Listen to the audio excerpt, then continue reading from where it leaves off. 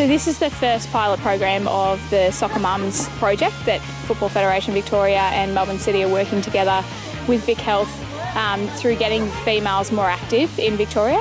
And it's about empowering women to be able to, go out and just exercise day to day. So it's more targeting women that are doing next to no activity, just to have a laugh whilst learning a little bit about a sport that perhaps their son or daughter is playing, so they can have a little bit more enjoyment in the world game.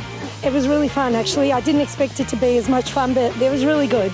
Absolutely loved it. We've learnt some skills. We've also learnt that we can outdo our kids. We might be old, but when we're on the field, we're not. Playing in a game like this, it's, you actually meet people, have a bit of fun with them. It's fantastic, yeah.